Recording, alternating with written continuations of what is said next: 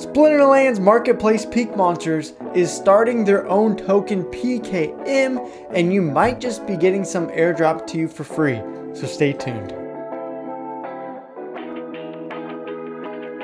Hello, hola, kamusta. This is Luke with Luke Plays to Earn, as I help the krills, the little small investors, play to earn. And today we are talking about PeakMonsters with their new token and airdrop PKM. This is quite exciting.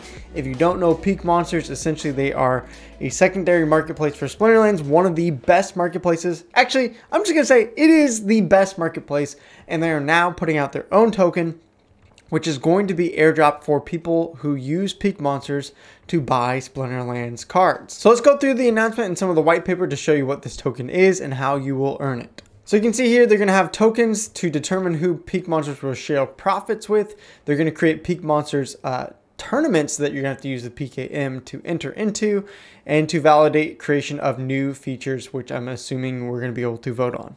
And then thirdly, they're going to have the creation of new special features for loyal PeakMonsters users only. So we don't know exactly what those features will be, but Jarvie let me know they will be for PeakMonsters specific.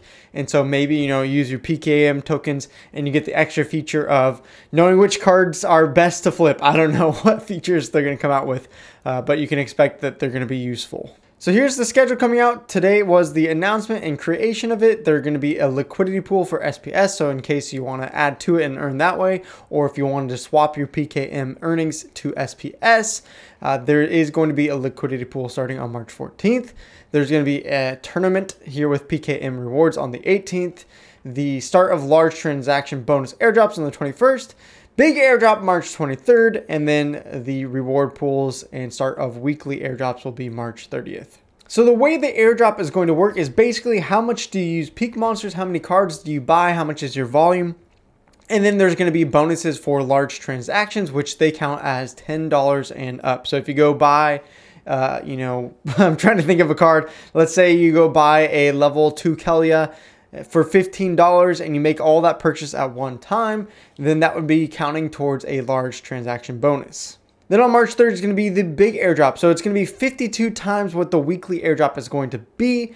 This is going to be based on what your current tier on PeakMonsters is. So that initial airdrop will be your biggest earning, and then after that will just be a weekly drop starting on March 30th. So you can see the tiers are what it's going to base your token airdrop on. This is how much you are buying on PeakMonsters, not selling. That doesn't unfortunately count towards your tier here, but you can see here that let's say you spend 10 bucks, then you're in tier 2, $50 on PeakMonsters tier 3, and then 4 is $250. From there, probably most of us as krills, we're not going to be spending this amount of money here, but you never know. For some of you out there that have a little more funds or have been trading and flipping cards, all those things are going to impact it if you're doing it on PeakMonsters.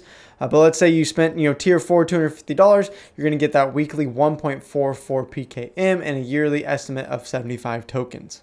Now, if you're curious on what your current tier is, you just come to PeakMonsters.com, click on your profile, and it should show you on the left side here what your account tier is. Mine is Rexy Rancher number 4. Remember, this is based on the last year. So let's say you spent $500 366 days ago. That will no longer count towards your account volume.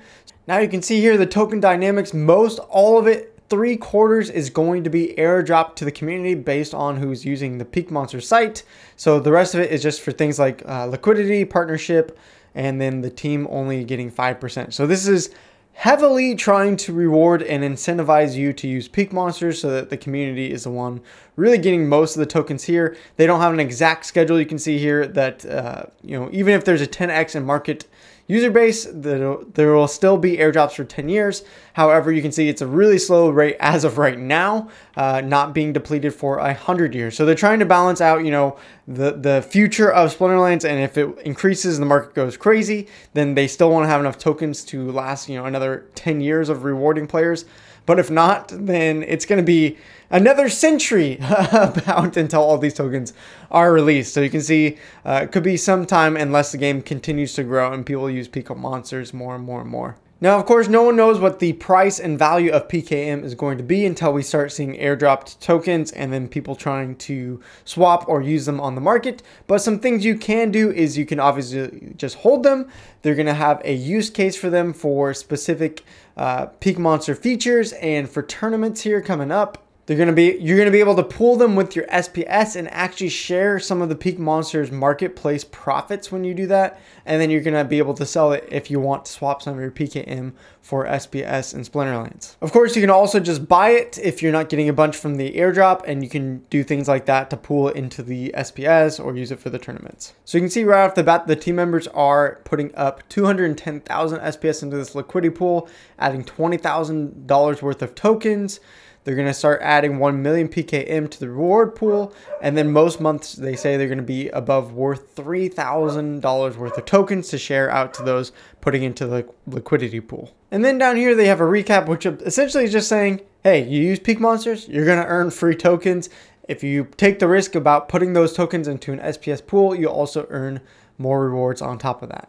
Then over here, they have a white paper where you can see the full details of the PKM token. A lot of it is covered in the announcement, but if you want to go into further detail, you can look at this white paper as well. So pretty exciting stuff if you ask me, as someone who uses PeakMonsters a lot. Again, I think it is the best marketplace, so you should be using it already.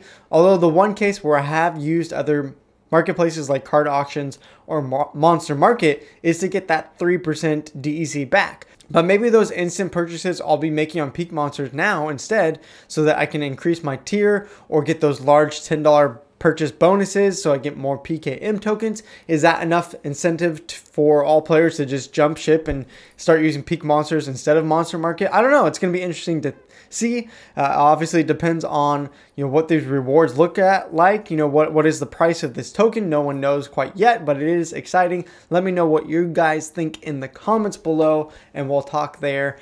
For now, peace out, Palam, adios, see you later.